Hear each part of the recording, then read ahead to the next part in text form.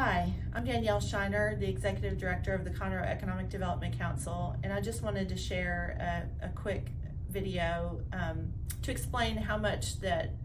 being awarded the ATHENA International Award means to me. We are about to honor a bunch of incredible women with that nomination here in July, and to have been the inaugural winner of that award was so surprising and so meaningful, especially when I looked around to see all of the incredibly accomplished women that I had the good fortune of being in the company of as a nominee for that award. And then to have won it that year was just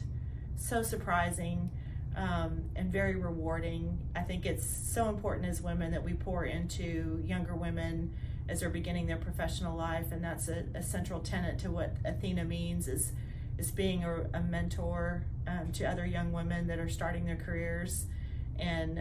becoming strong women leaders in the community. And I'm just so grateful to have been included as one of those people, and I encourage you to get your nominations in so that we can continue this tradition of honoring an incredible woman here in Conroe with the ATHENA International Award.